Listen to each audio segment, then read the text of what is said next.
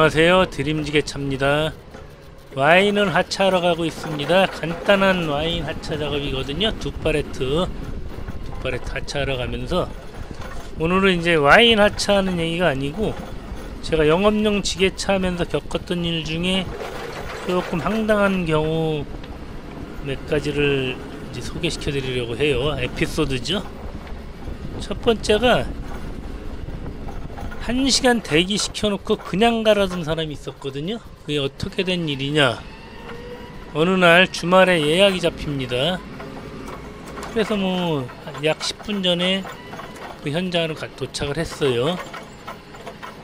그럼 이제 또 지게차가 희한한 게, 다른 곳으로 가고 있으면 다른 데서 또 예약 전화가 오거든요. 일 전화가 옵니다.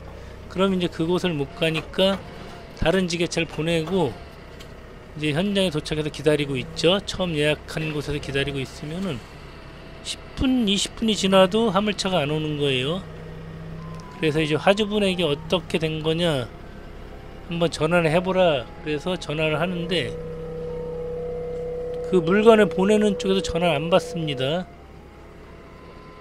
만약에 1시까지 오기로 했으면 1시 반이 됐는데 물건도 안 오고 전화도 안 받아요.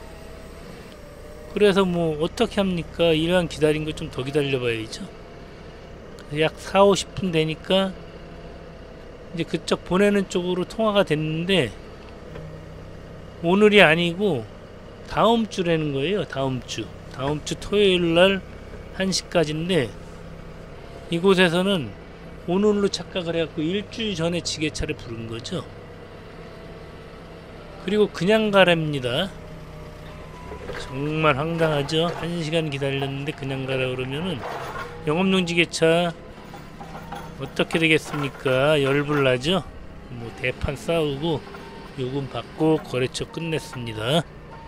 자, 그리고 이제 두 번째 또 황당한 경우는 뭐냐, 이때는 이제 지게차 요금이 3만원 할 때 얘기예요. 굉장히 오래된 얘기인데 아직도 기억하고 있죠. 왜냐, 하도 황당해서 그렇죠. 어느 날 지게차를 부릅니다. 가서 보도블록을 한 팔레트를 내려놨어요. 다 됐대요. 이따가 다시 부른다고 그냥 가라 그러더라고요. 룰랄라 왔죠. 한 30분 있으니까 또 지게차를 부릅니다. 또 갔어요.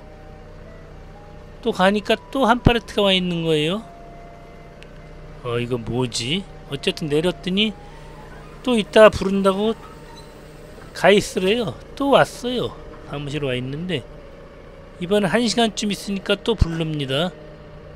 가니까 또 보도블록이 한 팔레트 와 있는 거예요. 이거 뭐지? 일단 내렸습니다. 벌써 세 타임이죠.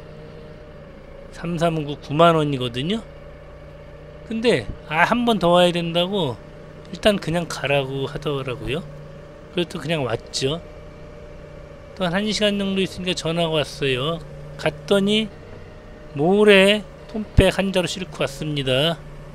내려드렸죠. 자, 4번 왔으니까 3, 4, 12, 12만원이죠. 그 당시 3만원 할 때인데도 12만원 나왔습니다. 근데 일한 게 5분씩 따져서 4번이면 20분이라고 2만원만 하자는 거예요. 3만원도 아니고 2만원. 와, 정말 황당하지 않습니까? 간신히 뭐 이렇게 얘기를 하고 저렇게 하고 어르고 달래도 말이 통해 먹지가 않아요.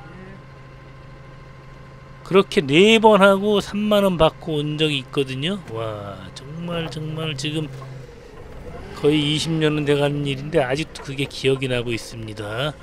정말 그때는 지게차의 암흑기였던 것 같아요. 자, 모두 안전운전 하시기 바랍니다. 감사합니다.